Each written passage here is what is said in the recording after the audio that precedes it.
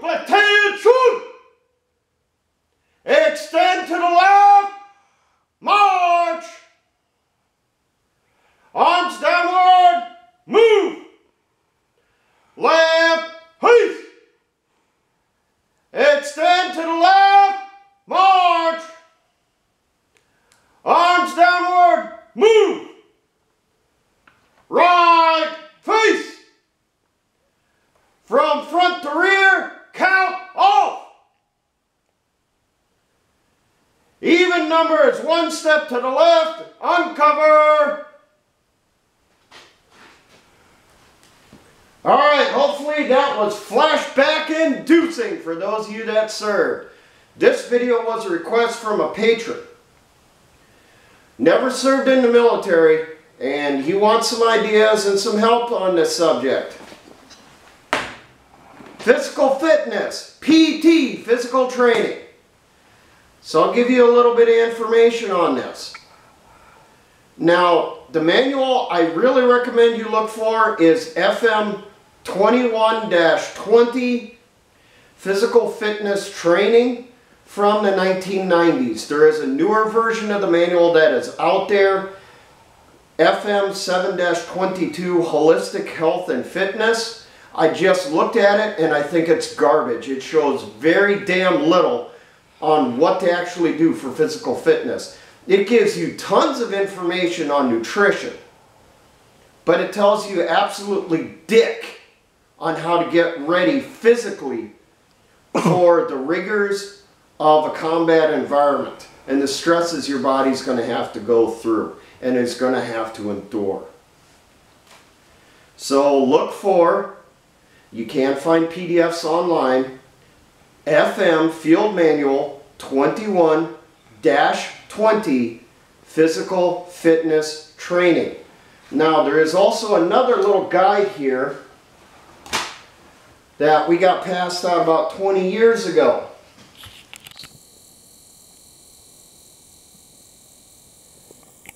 Pocket Physical Training Guide. This was passed out in 2004. The publication number on it is, looks like RPI 237. Squad leaders were literally given like a box of these each. So all of us ended up with a large number of them. So there should be plenty of them floating around out there on the surplus market. There's a lot of good information in here that will help you with setting up your physical training program. Now I wrote some things down and we'll go through it. Now when you're planning your workouts and stuff, you're planning for primarily 3 areas. Your legs, and you handle strengthening those areas, walking, running, and ruck marching. Your core, which is this area here, you primarily strengthen that with sit-ups and crunchies. And when you do that, don't forget your obliques, the sides. A lot of people forget that. They only do the sit-ups. They're only working on doing this. Well, you leave this weak over here, and you can get seriously messed up then. So don't forget to do those oblique sit-ups also. And then we have our upper body. Everything chest up in here, your upper back. Okay? Your lower back, that falls in your core area. When you work on this here, you're working on this here. So your upper body, really the only way to get good at that is weight type training. What you're trying to do, you're trying to improve your strength, your speed, and what I always consider the most important, your endurance. I don't give a fuck if a soldier can lift 300 goddamn pounds, 10 reps, and he's not able to lift 100 pounds for 300 reps. I need someone who can endure, who can keep going. And that's what this country needs too, when the fight comes. Now, as Kaz like to coin the term, Meal Team 6, you know, I'm definitely on a member of Meal Team 6 category. You know, my combat weight is about 60 pounds ago, and my combat body disappeared almost, 15 years ago. You know, I started letting it go even before I retired. So, but, okay, pick yourself up off the floor, combat cameraman. Stop laughing. It's not funny. Fatty's touchy about his weight. Alright, now, all you fatties out there, put down that fat tablet, set aside those pork rinds, stop doing those 12-ounce curls, listen up. Alright, I have some ideas here to help you out for planning your workouts. Some of this is based off some of the workouts I used to do, and I scaled them down. And quite frankly, I know I would have trouble even doing these scaled down workouts myself now. But for everyone, the easiest to start out with on your legs is just basically walking. And I recommend test yourself first. Find out what your baseline is. And when you do your test, do it maybe 2 or 3 times to find out what your average is. What should be your test? That's going to be up to you. I would say see how long it takes you to walk at a decent speed that you can handle. 1 mile or 5 miles. It depends on your fitness. Alright, if you're in the elite of Meal Team 6, you're pushing 3 bills. Do that 1 miler, okay? If you're down around 2 bills, try walking 5 miles timed. Nothing on your back. Make sure to stretch before you do it. Time yourself from when you take that first step till you cross that finish line. Hit the stop on your watch. That's your baseline. That's your start point. Once you get that, figure out how much you want to improve. Do you want to improve your distance? You want to improve your time? Set yourself a little goal first. Now, a basic little program you can do if you're starting out pretty much cold is do either a 1/4 mile or a 1/2 mile. No pack and time yourself. Do that for a few weeks till you meet your goal, till you can reach that 1/4 mile or that 1/2 mile mark in the time that you set yourself. Then bump it up to a 1/2 mile or 1 mile.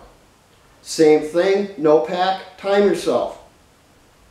Do this on average of 2 to 3 times per week.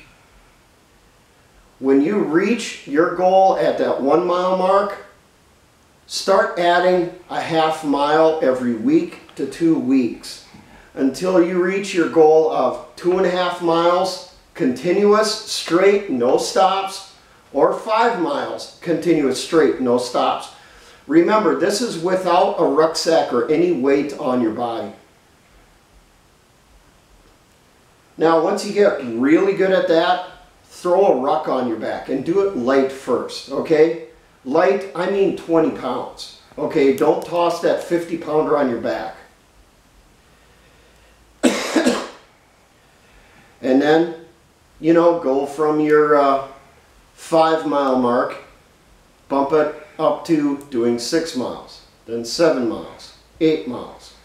Work yourself up to 10. Now, the longer distance stuff, only do that once a week.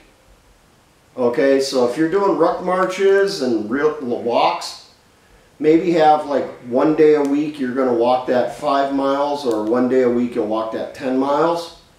And then the rest of the week you're going to do 2.5 or 3. Or 5 if you're doing a 10 miler as your long one. And as you add distance onto your legs, how far you're going that you can handle without stopping, start adding some weight to your rucksack. Add another 5 pounds or 10 pounds depending on your physical condition. Well, what should be the maximum you should go to? I'd say go to your expected combat packing weight with at least 10%. What I used to do when I was in, I used to carry a 60-pound rucksack, and then when I was doing my real endurance ruck marches on my own, I would toss my body armor on top. Or if I got really froggy, go find a sandbag and strap that to the top of my fully loaded rucksack. If you can handle that full distance in the time that you're shooting for, you'll be able to handle your combat load easily when you need to. Now for running, and I do suggest you do this at least once a week, even if you are starting out with walking. Now your running might be more of a slow jog, but at least get it in there. And when you're running, remember to use running shoes. Do not do it in boots, do not do it in tennis shoes, do not do it in hiking shoes. Get yourself a decent pair of running shoes. They don't have to be super expensive. You can still get them for under 30, 40 bucks easy. I doubt we'll be able to find them under 20 like we used to everywhere. I personally haven't bought a new pair of running shoes in at least 5 years, so I'm not sure what the current price is. But when you're doing running, start out with a half mile. Have your set time on what you want to do that half mile in without stopping. No breaks. Well, then bump it up to 1 mile, then 1.5 miles, then 2 miles. You know, set yourself an ultimate goal of 2 to 3 miles with a fairly quick time, something for you to shoot for, something for you to work for. Now, something you can add in on your runs to build up your endurance is a little thing called Indian runs or last man up, but you're probably going to be doing it by yourself. So what I used to do, if I was at a track, I would do it, I would come around the corner, get on the straightaway, and I would do that break of a sprint for at least half of that straightaway. I would find myself a marker somewhere along there that would be my point, sprint to that marker, and then go back to the jog. Get up to that corner, and then sprint at least half of that loop. And then just keep alternating, going all the way around that track. If I found, there was one really good nature trail I used to do this on, there wasn't that many ruts and stuff. I used to do it based on the turns in the trail. I would get to one turn, sprint the 1/4 mile or whatever it is to the next turn, because it was a nice flat straightaway area. Then it would start to loop up and turn, go down to the jog, get up on that till I got to the next straightaway, and then sprint. That's a way to modify that interval run. Now, while you're also working on your legs, do not forget leg strengthening exercises. Things like squats. And you can do squats holding weights, like those kettlebell weights, or ammo cans.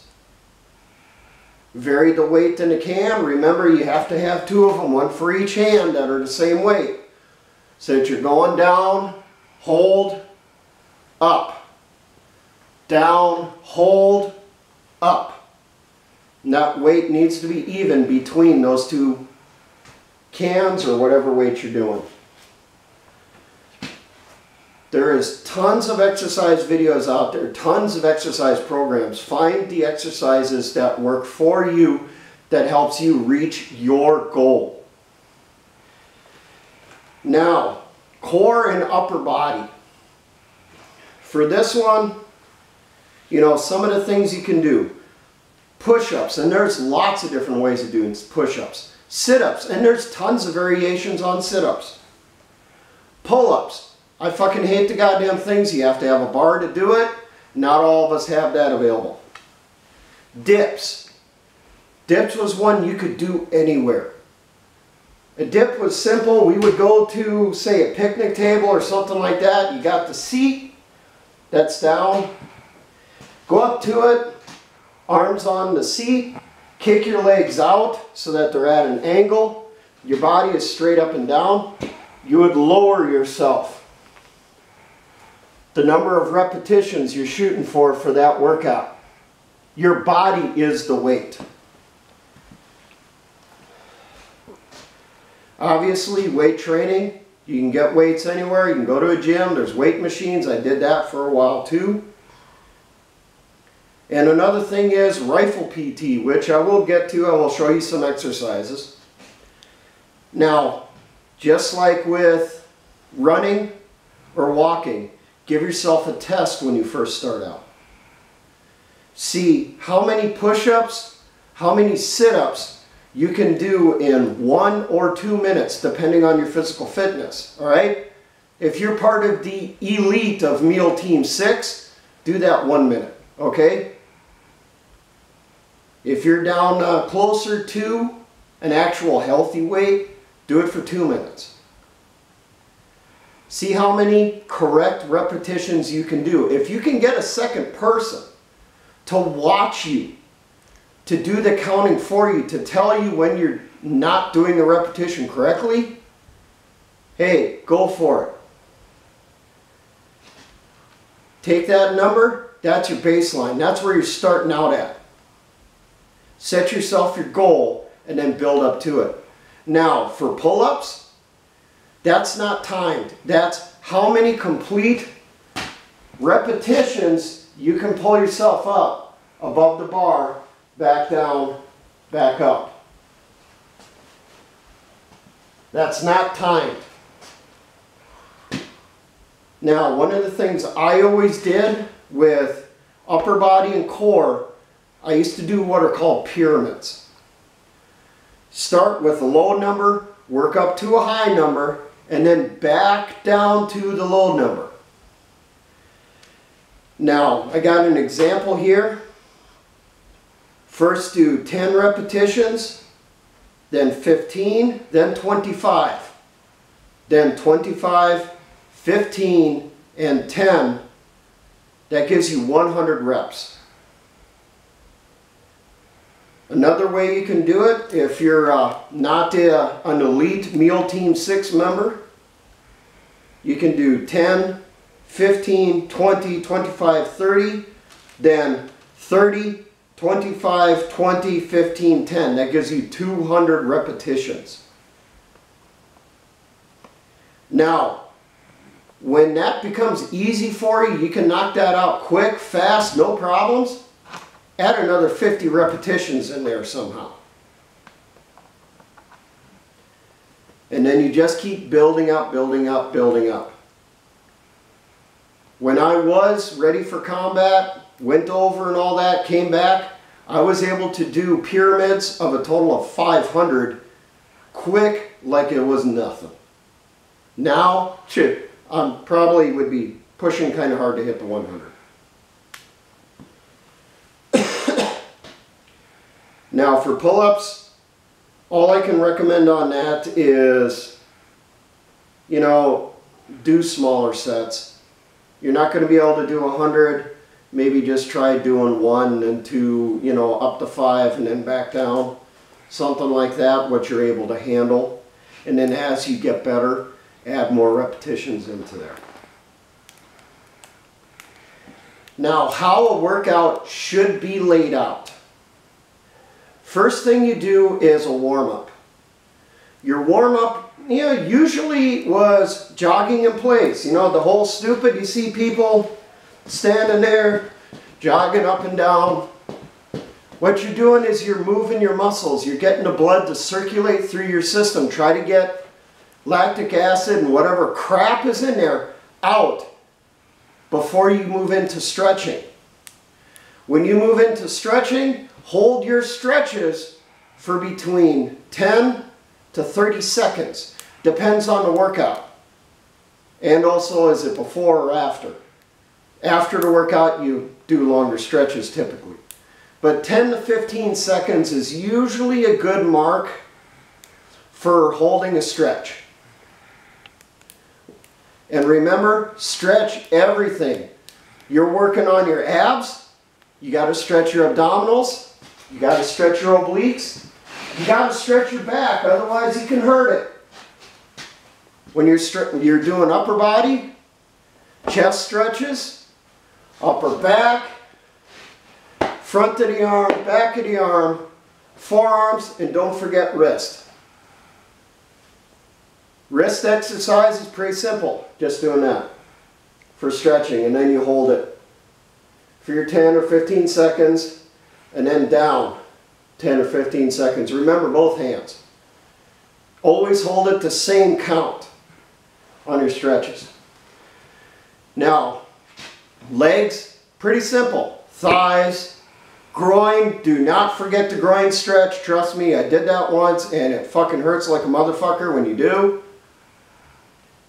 Your calves, your hamstrings, your ankles.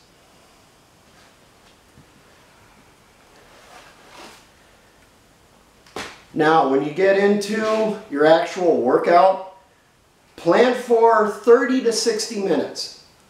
And you'll notice over time, as you improve, the length of time for your workouts will decrease because your body's getting used to it. It's building up.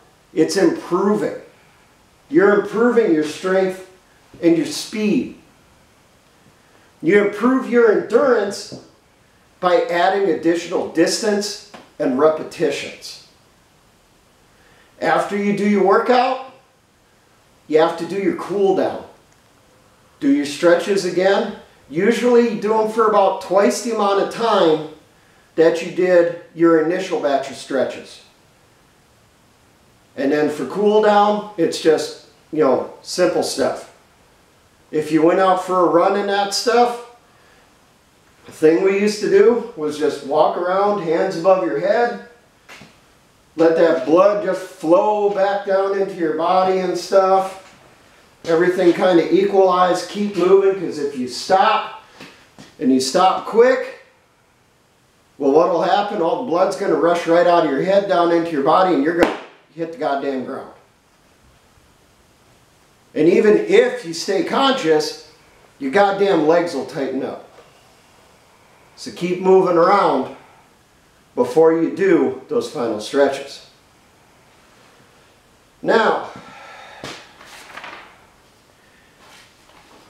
rifle PT. And I did have to print out the page from the manual on this because I didn't remember the names on some of these exercises. And I know I did some exercises that are not even listed in here. First one will be up and forward is what they call it. So you're going to need a rifle.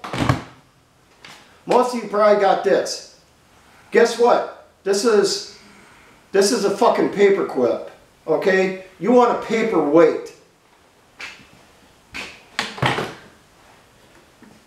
Grab out that big boy, got some heft to it, and use that for your rifle PT. Now, if you're one of the super elite of MEAL Team 6, yeah, start out with your carbine and then build your way up.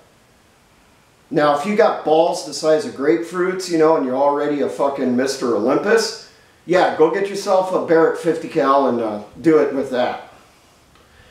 But, alright, we got up and forward to start.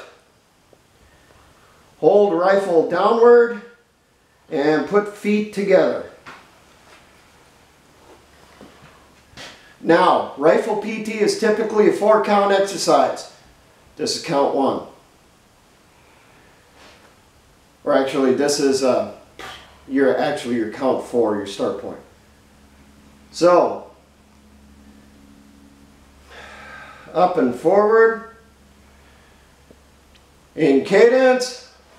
1, all the way over the head. 2, straight out in front. 3. Oh, no, fuck that up. God damn it. Yes, it's been a long time since I've done this. So, 1, 2, 3. 1 full repetition. 1, 2, 3. 1 complete repetition. How does this look at combat speed? 1, 2, 3, 1. 1, 2, 3, 2. 1, 2, 3. 1, 2, 3, 4. 1, 2, 3, 5. How many reps? U.S. military says do it in sets of 10. I don't know. When I was in, we were doing a minimum of sets of 25.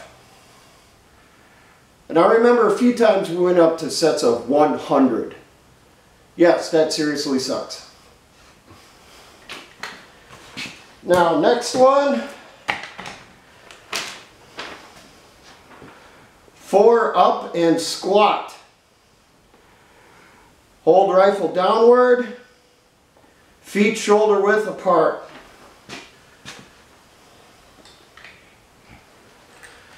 Alright, so start position, feet shoulder width apart. 1, 2, 3. 1 repetition. 1, 2, 3. 1 repetition. Combat speed. 1, 2, 3, 1. 1, 2, 3, 2. 1, 2, 3, 3. 1, 2, 3, 4. 1, 2, 3. 5 repetitions. All right. This next one is 4 up behind back. Feet together.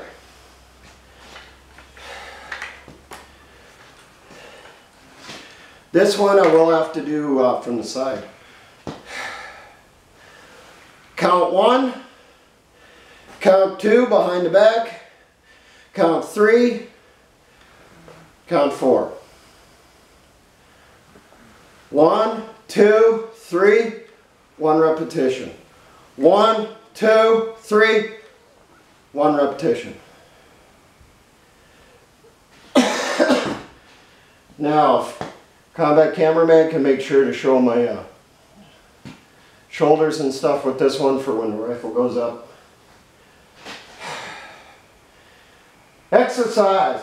1, 2, 3, 1. 1, 2, 3, 2. 1, 2, 3, 3. 1, 2, 3, 4. 1, 2, 3, 5. This next one, I'm not quite sure if I'm going to be able to do it right, just because of the number of times I've injured my back. But this one is the 4 up back bend. Still a 4 count exercise. Says feet together. So, start position, feet together. Count 1, straight up over your head. 2, lean back.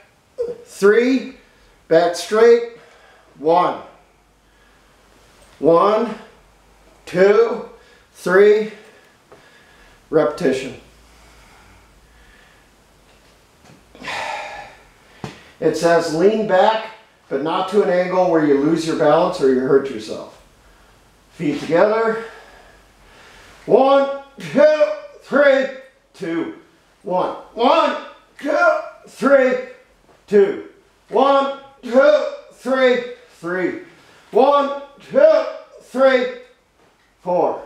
1, 2, 3, 5. Now this next one, you're not going to find in the manual, but it's a favorite one in basic training. I know, I did plenty of them. And when I did it, fucking drill sergeants made me do it with an M60. I was fucking built up here back then. Next exercise will be the motherfucker, or some people might call it side by side. Straight up in front of you, both hands on the foregrip above the magazine well. First count, 1, 2, 3, 1, 1, 2, 3. That's complete repetitions, that's 2 reps. So how does this look? Combat speed.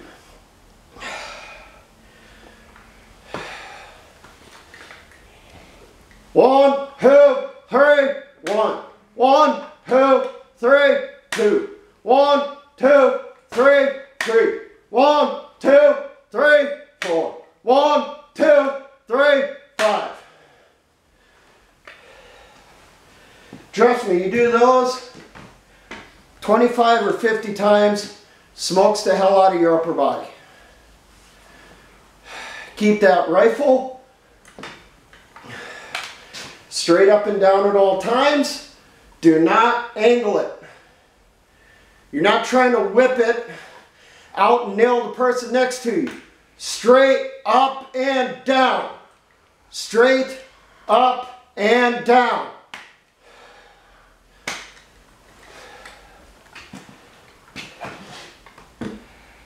U.S. military recommends rifle PT should be done in the field. So when you're out there on your field exercises, training with your defense group, well, early in the morning, everyone's waking up, haven't had chow yet, your mess team is working on it, or whoever's been detailed for it for today. Have everyone else stripped down, pants, t-shirt, get those rifles out.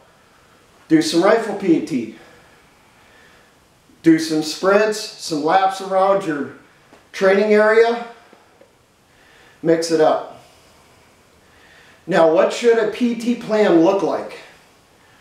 Usually plan for 5 to 6 days because you want 1 to 2 days of rest in your PT plan.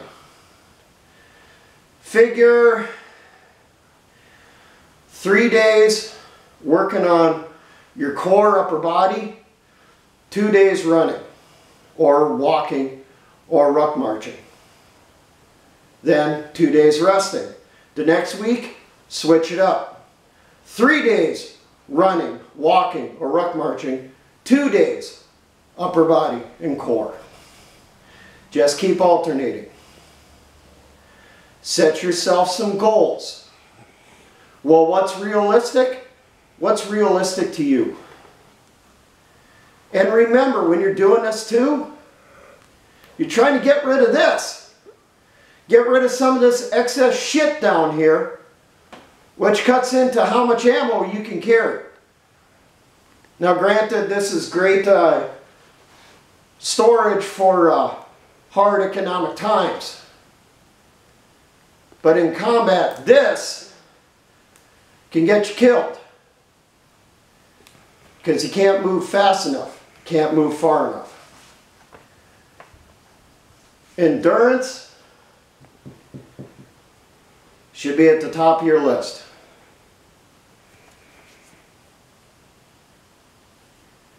Now, you can vary your exercises, vary your workouts. Okay, you don't, it gets real boring doing the same thing all the goddamn time. There's different types of exercises out there for each muscle group. And you can change it up. I had one unit I was in, we would do 2 company runs a week, and then we had 3 days that were platoon PT. One of those days was squad PT. And my squad leader used to mess us up. Take us down to the motor pool, doing weight training with track shoes, which are not light. Going for a run, he would send us up into barracks, get our body armor. Put our body armor on, go for a little run around post. And then to alternate, maybe the next time it was a run day, instead of grabbing body armor, he had us grab our pro masks, our gas masks. Yeah, it was not a really fast run, and you were gasping through the whole damn thing. But your lung capacity seriously improved doing it. We didn't run as far, as fast. You know, you don't push yourself to the point you're going to pass out or one of your people pass out. But, you know what to watch for on your people.